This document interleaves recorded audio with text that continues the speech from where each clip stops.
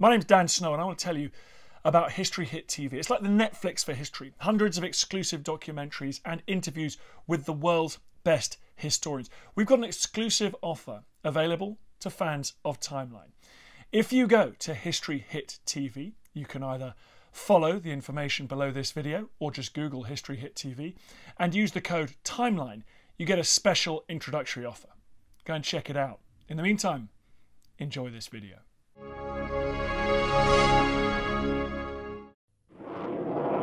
The Diamond Nine is probably the most famous maneuver of the Red Arrow's display.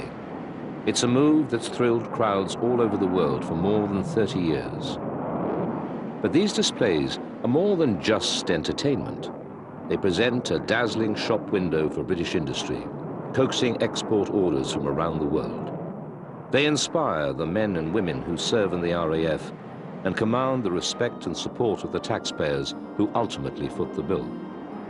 For 80 years, such performances have helped the RAF keep its independence, because during its entire existence, it has been under attack from forces at the very heart of power in Britain.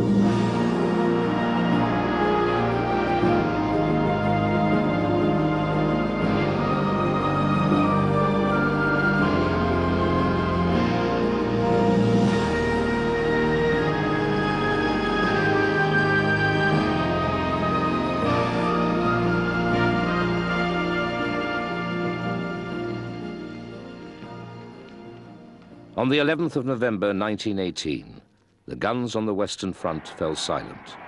The slaughter of World War I had finally come to an end.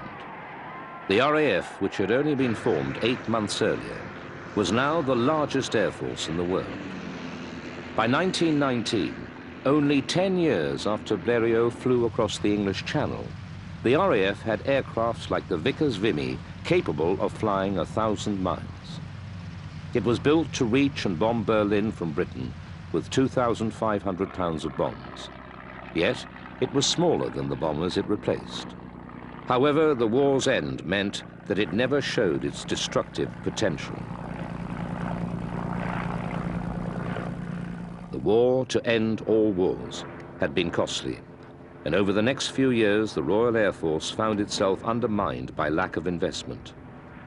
Politicians believed that the RAF had been created solely to help win the war and that the end of the conflict would signal the end of this independent service. RAF commanders expected some reduction in wartime strengths, but in just 2 years, it was reduced from 399 squadrons to just 41, and personnel was cut by 90%.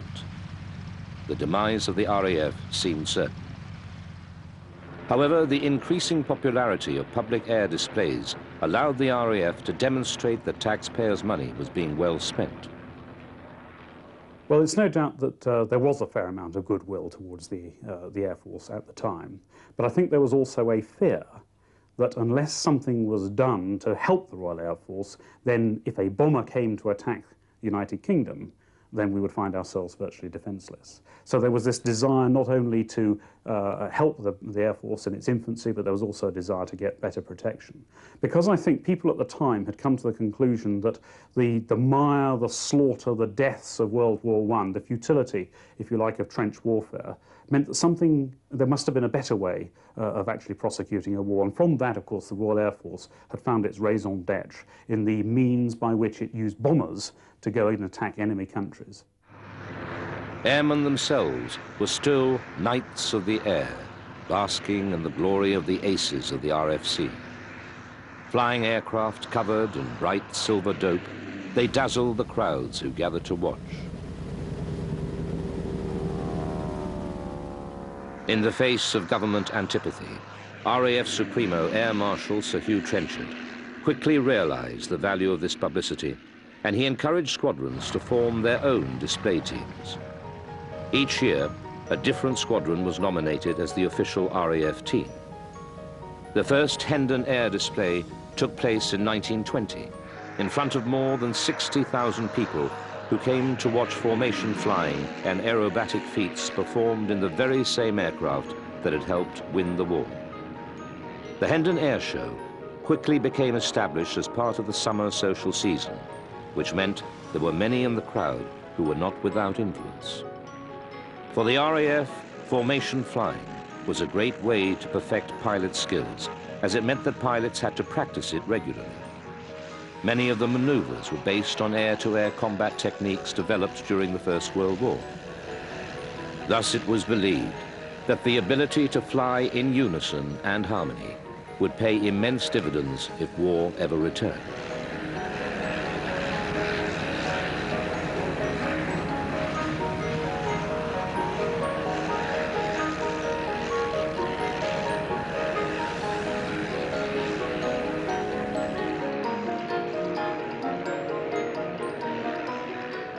Manufacturers were also keen to feed off the public enthusiasm, and for them, a new types park was created to show off their latest aircraft. The people adored it all. The public was also greatly impressed by some of the record-breaking flights that were now being attempted in aircraft types flown by the RAF. Flying to some extent was in its infancy. We had the largest empire in the world, with South Africa, New Zealand and Australia and all these places spread around.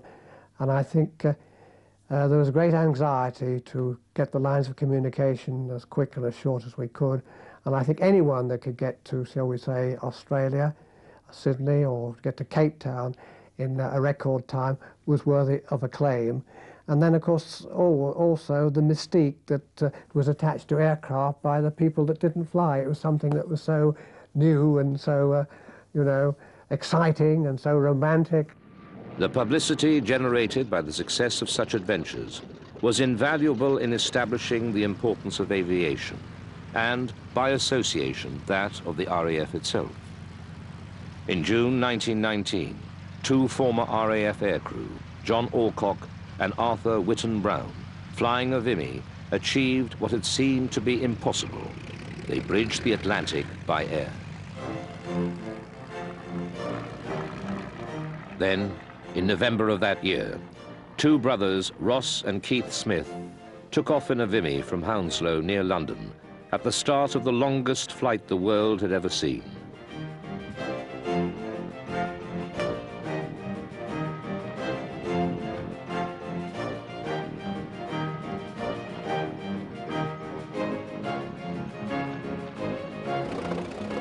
They flew over 11,000 miles in under 28 days before landing in Darwin, Australia.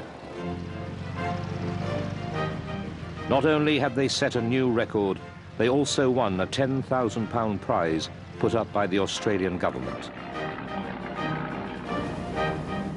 These long-range flights showed that bombers could fly further than anyone had imagined.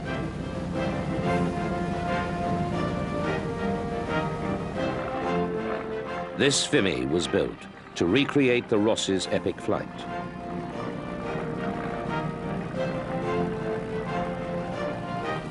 Variants of the Vimy would remain in service right up until the mid-1930s.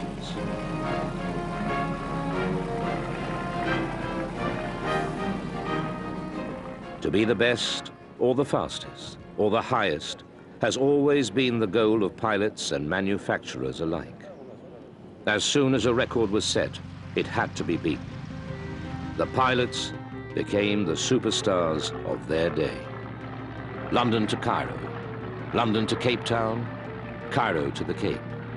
All these routes and more were pioneered in the 20s, often by military aircraft, and were soon in regular use by civilian airlines. The red, white and blue was flying on more than flags around the world. In the 30s, even as the clouds of war were rolling in across Europe, aviation records were still being broken. 3 Vickers-Welsleys, flown by RAF pilots, set the long-distance record in 1938 by flying non-stop from Cairo to Australia, over 7,000 miles in 48 hours. These were the first aircraft to be built with a tough and durable lattice frame designed by Barnes-Wallis. Long-distance flights like these did more than just raise the profile of the RAF. They also forced military strategists to think long and hard about the use of air power in future conflicts. and the bomber was central to their ideas. Well, you have to realise that in the aftermath of World War I, there was a belief that there must be a better way of prosecuting a war. The slaughter of the First World War and the trench warfare and the futility of all that made people think, surely there is a better way. Now, the better way seemed to lie in the opportunities offered by a bombing force. Don't forget, of course, that Britain suffered very heavily in 1915 and 1917 from German air raids, and the belief, therefore, was that a bomber could be used to attack strategic and critical targets that would take an enemy out of the war. Plus, there was, of course, the romance, as I alluded earlier, of the aircraft itself. Now, why was it we didn't buy a fighter force in the first instance? Well, that was largely predicated upon the view that the space, the aerospace, is such a vast area, and you have vagaries of cloud and light, that to find a bomber force as it comes to attack a target is going to be almost impossible. And that was certainly the experience of fighter pilots in the 1920s and 30s. Finding an enemy force was going to be very, very difficult. And therefore, it was going to be impossible, therefore, to stop an enemy bomber force from attacking your critical targets. And that's what gave rise to Prime Minister Baldwin's bon mot, the bomber will always get through. And so the idea was that if you are going to fight the enemy, there is no point in building up a large fighter force because that will be wasted. It won't be able to attack the bombers because it won't be able to find them. If you want to fight an enemy, you bomb them more quickly than they can bomb you. And by that means, you take them out of the war first. Trenchard had become an ardent believer in the ability of the bomber to win wars, a belief reinforced by the writing of the Italian theorist, General Giulio Douhet. Douhet foresaw how, in future conflicts, aircraft could go far behind the fortified lines of defense without breaking through them. The battlefield will be limited only by the boundaries of the nations at war, and all of their citizens will become combatants, since all of them will be exposed to the aerial offensives of the enemy. There will be no distinction any longer between soldiers and civilians. With the bitter experiences of the First World War on the forefront of his mind, Trenchard warmed to Douhet's theories. The first Sea Lord, Admiral Beatty, wasn't so easily convinced. Trenchard's response was uncompromising. It is on the bomber that we must rely for defense. It is on the destruction of enemy industries and, above all, on the lowering of morale caused by bombing that ultimate victory rests. Beatty had good reason to be wary of air power. General Billy Mitchell had already bombed and sunk a captured German battleship to show that air power was inevitably challenging the role of the Navy as the defender of a nation's strategic interests. Arguably, the dreadnought was something that was too powerful, too expensive, and too valuable to lose. And indeed, when the aircraft started to be used to attack ships for the first time, as was demonstrated by the Americans in the attacks on the Ostfriesland, it became clear that the heavy battleships' days were numbered, because an aircraft now could sink a ship, which of course was unthinkable in the times before aircraft arrived. Trenchard's faith in the bomber was to be upheld by his successors into the 30s. So much so that the RAF's light bomber of the mid-30s, the Hawker Hind, actually flew faster than the fighters of the day. But of course, aircraft were only part of the story. As Trenchard knew only too well, an air force needs highly skilled people to run it. In creating its own training systems, the RAF inevitably developed its own traditions and infrastructure as an independent air service. Trenchard correctly surmised that the more strongly it became established, the harder it would be to disband. Cranwell, originally a training base for the Royal Naval Air Service, became the site for a new RAF cadet college. School leavers, university graduates, and junior officers transferred from the other services were taught both academic and practical subjects, plus an element of basic flying training. Halton Park was where engineering apprentices were trained.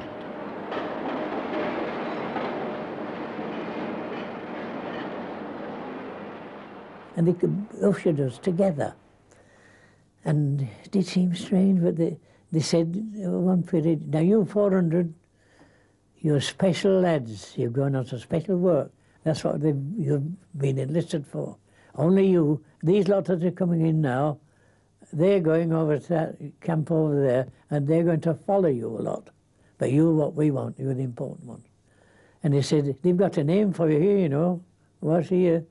And he's travelled the camp. He said, you want to be proud of this?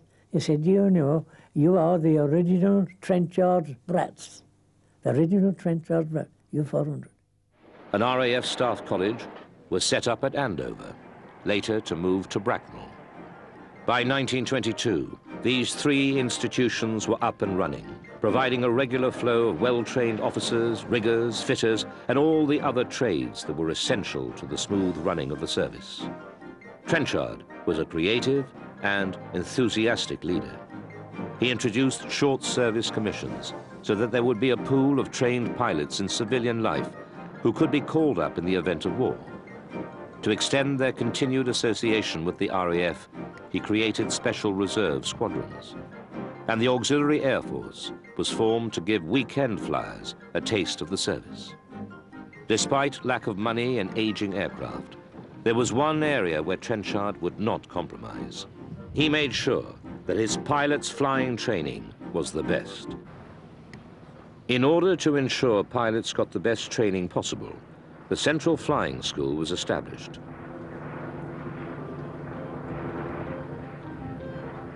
Much of their training was on the Avro 504, which was commissioned by the Admiralty and first flew in 1913.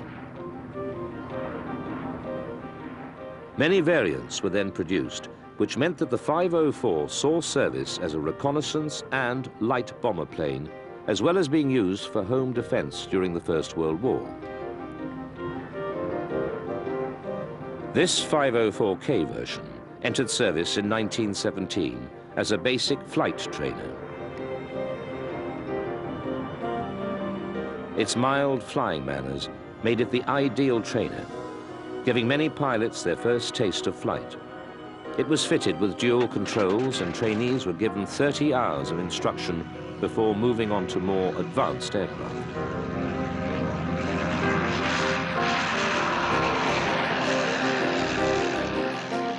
The Central Flying School also trained the instructors, encouraging them to explore the limits of their aircraft so that they would be able to correct their pupils' mistakes with minimal risk.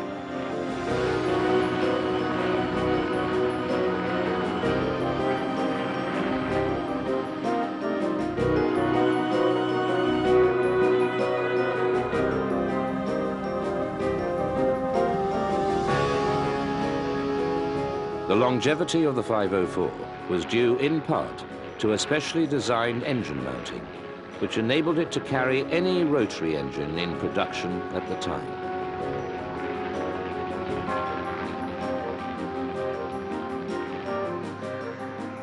It was a time of deep recession in British industry, and so, to keep aviation manufacturers in business, Trenchard tried, whenever possible, to drip-feed them with small orders and modifications to existing aircraft. It was enough, just, to keep the British aircraft industry alive. However, potentially fatal cuts in the RAF's budget could not be avoided solely through flying demonstrations. Practical examples of the RAF's effectiveness were required, and the Empire provided the opportunity it needed. Air units had been operating in the far-flung corners of the Empire since 1915. But after the war, the potential for the RAF to undertake policing duties at a fraction of the cost of maintaining military garrisons became obvious. Well, the cost of the Royal Air Force was, of course, one of the things that was going to be scrutinised very, very heavily in the aftermath of World War I, particularly when the army, of course, had great policing responsibilities in India. There was a certain measure of unrest bubbling up in India during this period, and it was going to be clear that the Air Force had to compete for its resources. Now, one of the opportunities that presented itself at the time was to do a form of imperial policing using aircraft for the first time in some of the colonies.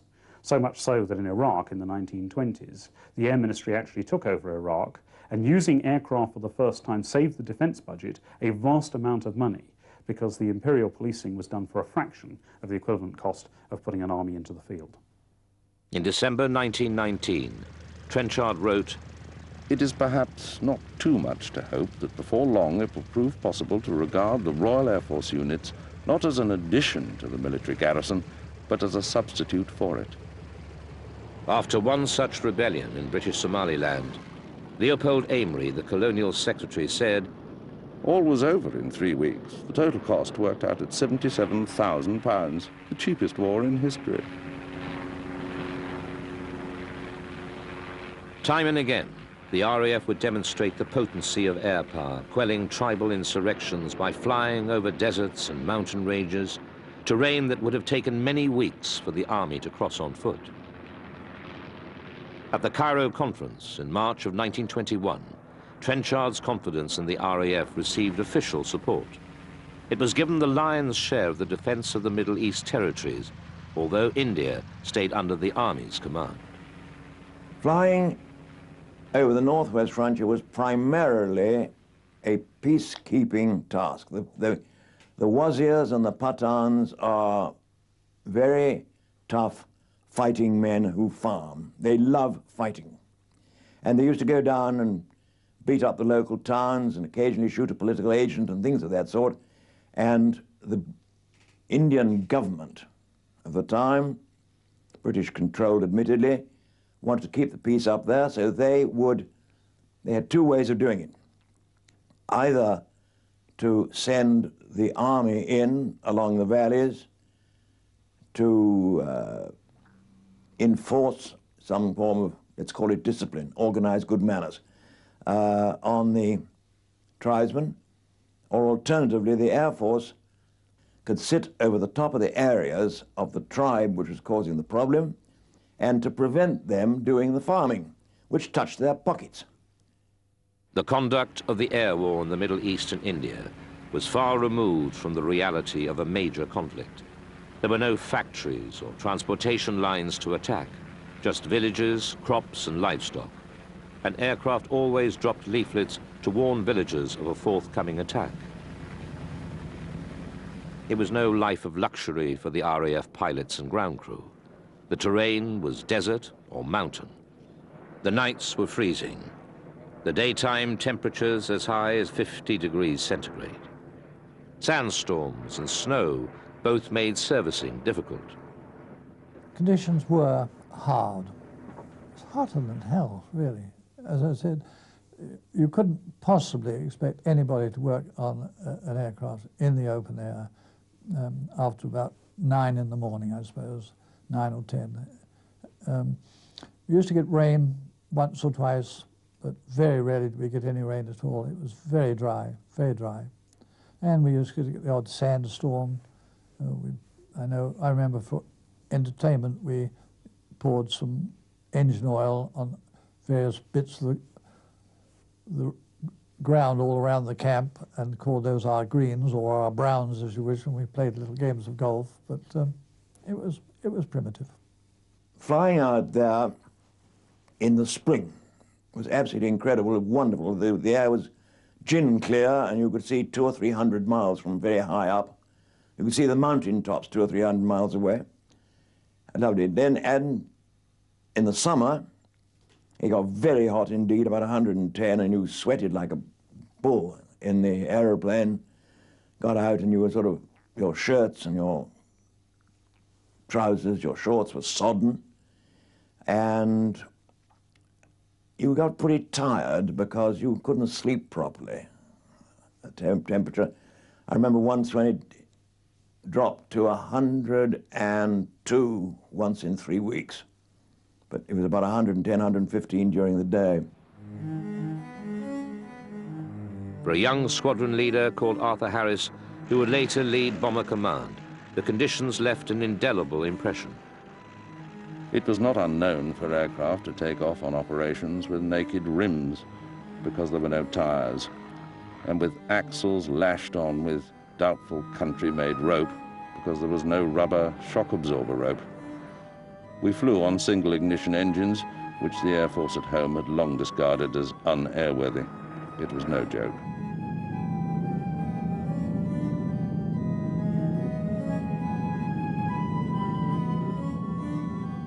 Finally, in the late 20s, units started to receive replacements for their worn-out aircraft. First to arrive was the Westland Wapiti. Using many of the components of the DH-9, the Wapiti soon became one of the most ubiquitous aircraft flown by the RAF in the interwar period. Stable and strong, the Wapiti had an all-round better performance than the aircraft it was replacing. Marvellous aircraft, really was. I mean, we used to bash it around quite a bit, really, and no, I think the Wapiti was first-class aircraft, certainly for the role in which it was employed. The next to arrive was the Hawker Hart, the first of a long line of graceful aircraft that would encompass almost every role required of the RAF. Designed by Sidney Cabb, the Hart was a day bomber that was even faster than the RAF's own fighters.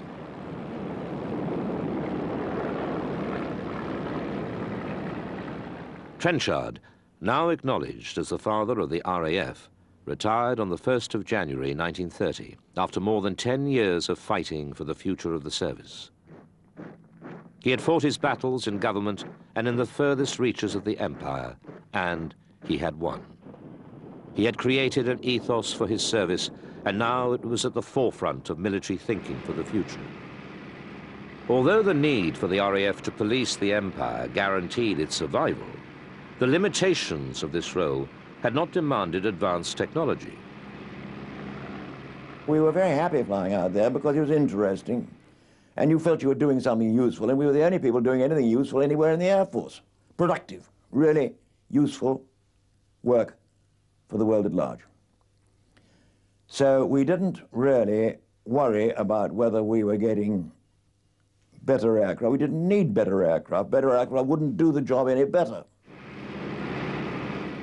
The Hind was the last of the great line of Hawker biplanes. Beautiful to look at, as had been its predecessors, the Hart, Fury, Demon, and Audax. The Hind achieved the distinction of being the most prolific peacetime aircraft ever used by the RAF.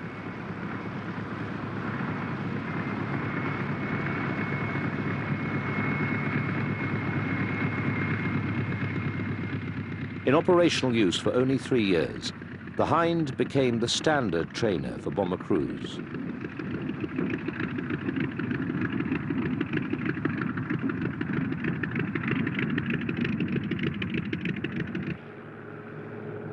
As late as 1937, the Gloucester Gladiator entered service as a fighter. Although it had an enclosed cockpit and 4 machine guns, it still had a fixed undercarriage, and above all, it was a biplane. A stopgap it may have been, but the Gladiator would find a place in the annals of the RAF, not only as its last biplane fighter, but also as an aircraft which, against the odds, was responsible for shooting down over 250 enemy aircraft in the first years of the Second World War.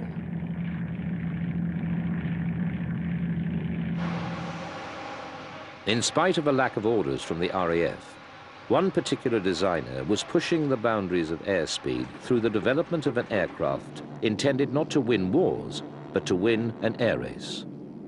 Air racing had become big box office, and international competitions offered impressive prizes and the possibilities of commercial success. The most coveted award was the Schneider Trophy. 3 victories in succession won the trophy outright. I was really very young. I was 6 years old, and it was a long way from home. Home was in Devonshire, and we came up to Gosport in our open tourer. It was a totally different world in those days. I wasn't quite sure what we were going to see. So until I got there, I wasn't quite sure what I was going to see, but I was happy to see that we were camped out on Southsea Beach, near the pier, South Parade Pier. But not only, only my family. There were thousands of people there. The beach was black with people who had come from all over southern England to see this event. It was a beautiful day, I remember. And of course, there was a tremendous air of festivity. There were Punch and Judy shows, there were all sorts of things, ice cream men and so on. So it was a great gala day, and we still didn't know what we were going to see. Just off the end of South Parade Pier was a destroyer of the Royal Navy, and it had a pylon of black and white on it, and it was one of the turning points. And in the days long before public address systems, the thing I remember was how the news of the aircraft's takeoff, some distance away, came along the beach like they call it a Mexican wave, or exactly like that. It just came along mouth to mouth. They're off, you know, that sort of thing. And before long, these incredible aircraft snarled around this beacon opposite us, this turning point. And really, I shall never forget the day. Supermarine was a small manufacturer of seaplanes based near Southampton. In 1922, the company entered the Sea Lion 2 and won the race, achieving a speed of over 120 miles per hour.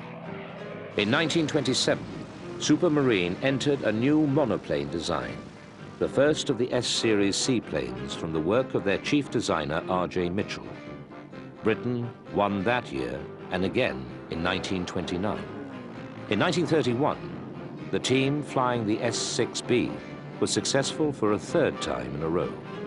On the same day, another S-6B set the absolute speed record of just over 379 miles per hour.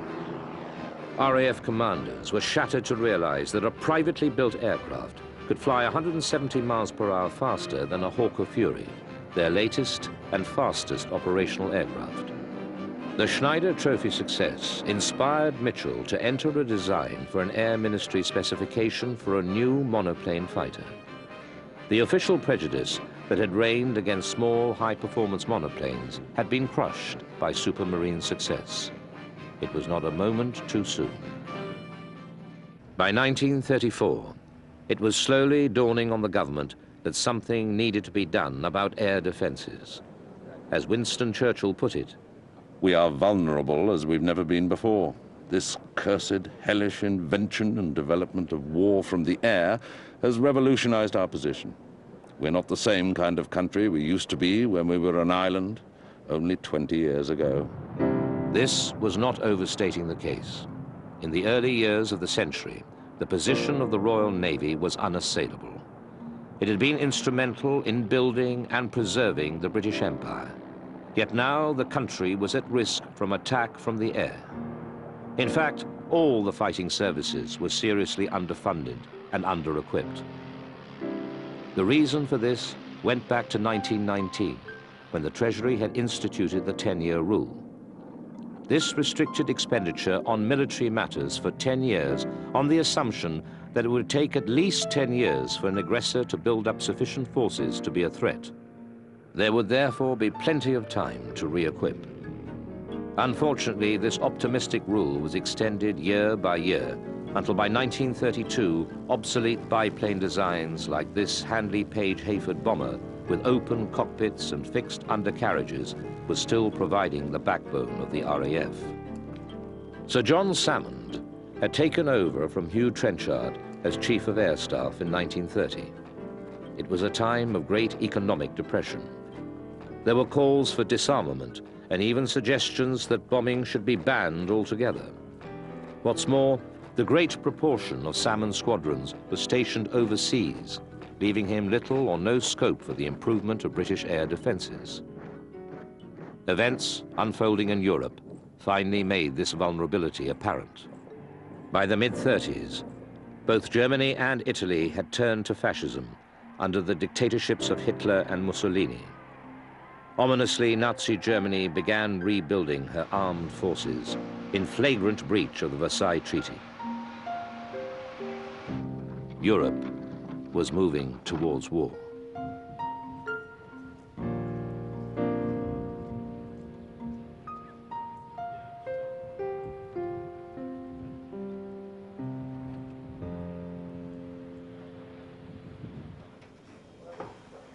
Britain's initial response was to instigate a program that would expand its military capabilities, including the development of new bomber types in the vain hope of deterring Germany's increasingly obvious ambition. 3 manufacturers successfully tendered their bomber designs. Armstrong Whitworth were to produce the Whitley, Handley Page, the Hampden, but the best known and the aircraft that was to give the longest service of the 3 was the Vickers Wellington. Over 11,000 of these were to be built. The aircraft was based on Barnes Wallis's geodetic design, first tried in the Wellesley. It was to prove extremely resilient to the ravages of anti-aircraft fire. Hundreds were to return from bombing raids with half their fuselage ripped to shreds. But even before these aircraft had been delivered, Britain's priorities had changed.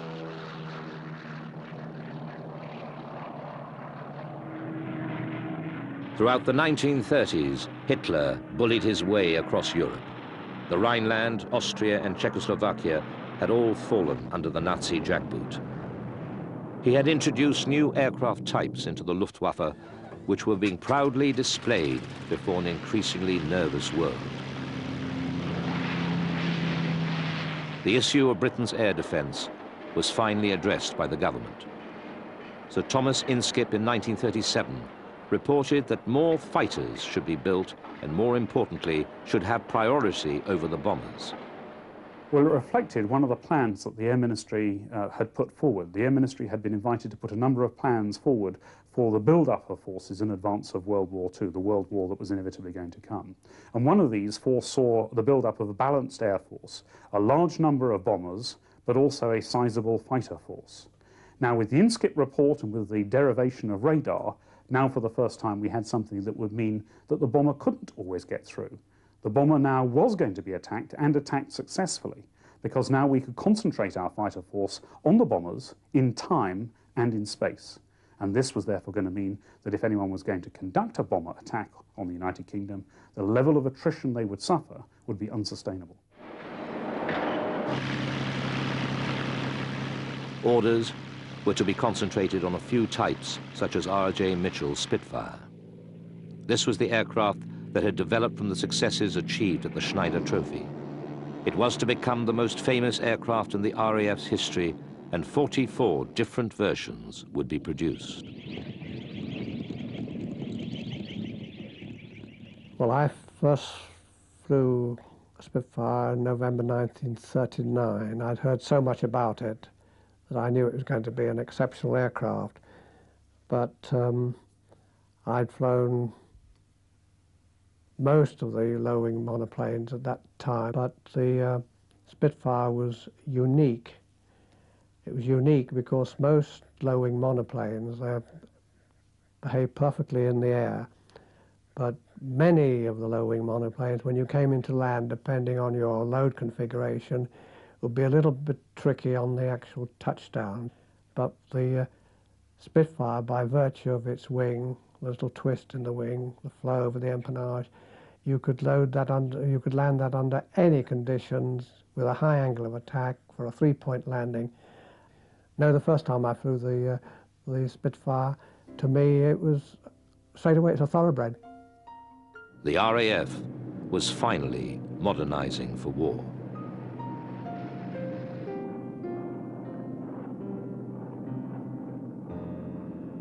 There were dangers in rearming too quickly, and one can look at what the Italians did in the early 30s. Mussolini wanted to have a modern air force, and indeed in the early 30s bought himself a modern air force, with the unfortunate consequence that by the start of the Second World War they were largely out of date. So timing was everything. One needed to develop the right sort of aircraft to be at the point when the war started, we had the most modern systems available to us. Now in that sense, we probably got it right.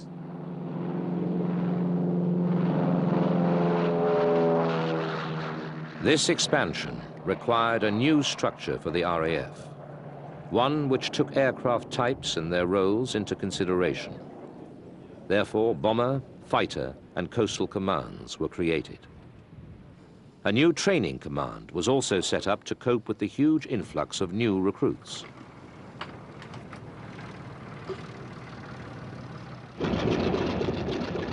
In the years from 1936 until the outbreak of war, thousands of young men went through their formal training, learning all the skills they would need to become officers in the service.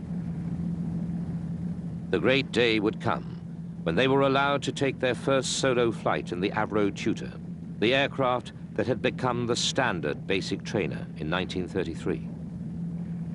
If all went well, they could expect to receive their wings and become a fully fledged RAF officer.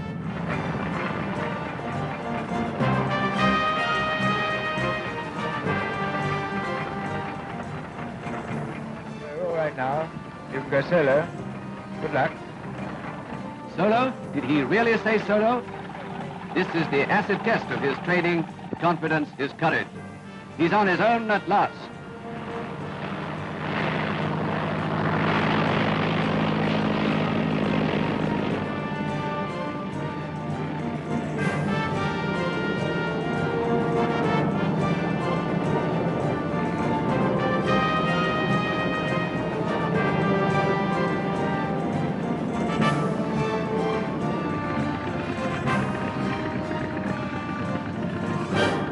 Judging it beautifully, he puts her back on the deck, touching with all three wheels the perfect three-point landing he was hoping to make. Surely he must have passed the test. Very good landing indeed. Good show. Thank you, sir. That badge he's worked for and coveted for 2 years is being sewn on his tunic. He's got his wings.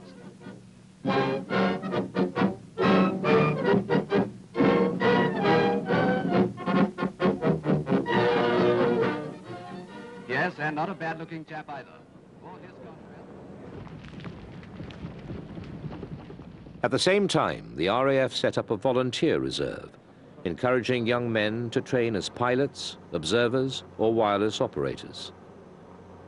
Such was the success of the scheme that when the war finally came, more than 10,000 reservists were ready and raring to go.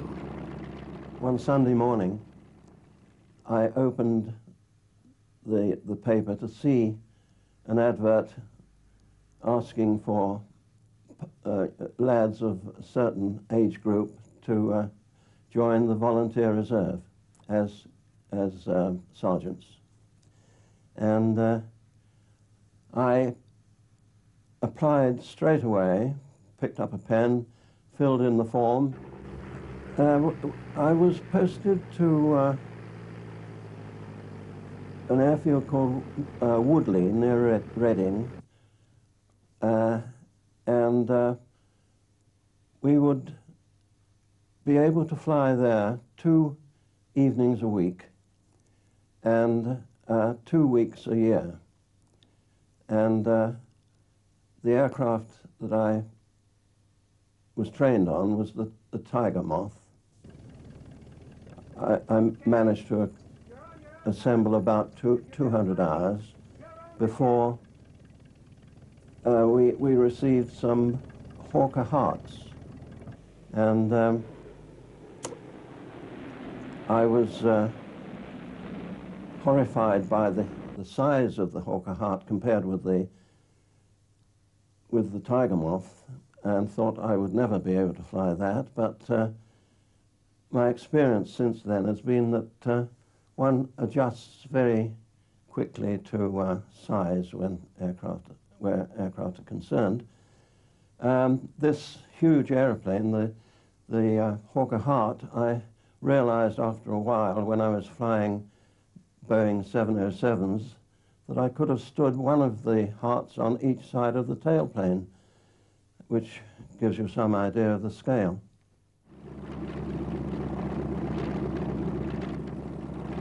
Between 1934 and late 1939, the personnel strength more than tripled.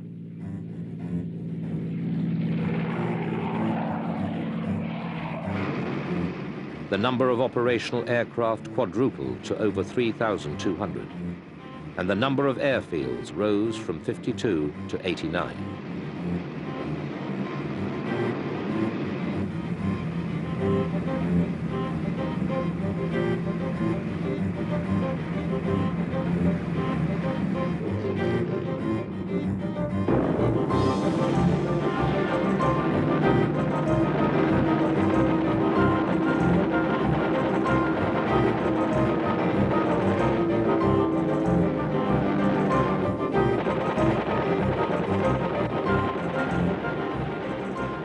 Hand in hand with this development, went the creation of a home defense network. Air Marshal Sir Hugh Dowding had been head of Fighter Command since its creation in 1936. As such, he was presiding over the start of an entirely new concept in air defense. The latest radio direction finding technology, radar, as it would later become known, would provide group and sector stations with as much detailed warning of bomber attack as possible, and, it was hoped, give the squadrons enough time to scramble and intercept incoming bombers before they reach their targets. And more important than the invention of radar, because let's not forget the Germans were developing radar at the same sort of time, was the ability to tie the radar together into an integrated air defense system, by which we could therefore take an input from a radar station on the south coast, bring it together with all the other radar inputs, and make an overall picture of how the battle was developing. That meant for the first time that the vastness of space now was suddenly being shrunk. And so for the first time, fighter aircraft could now be vectored in to attack bomber forces. The Spitfire, ordered in 1936, didn't get into RAF hands for 2 years. Basic production problems were mainly to blame. Supermarine had been building aircraft for many years, but only in wood. Working with metal proved to be a very different and difficult task. Both Supermarine and their subcontractors were accustomed to building small quantities of aircraft at a time. Now, mass production called on them to learn new skills and disciplines, something which would hit many aircraft manufacturers before the end of the war. But the years of frantic activity were now beginning to pay off. Finally, the new fighters and bombers began to arrive.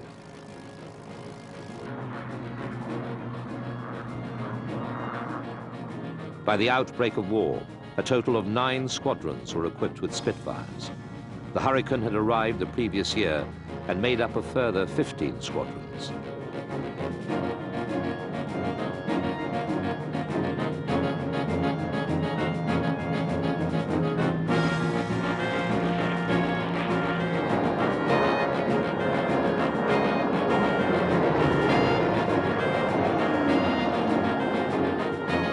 The factories were working at full speed. No one was sure whether they could produce enough aircraft in the time that was left. But very soon, they would know for certain. The rest would be up to the RAF.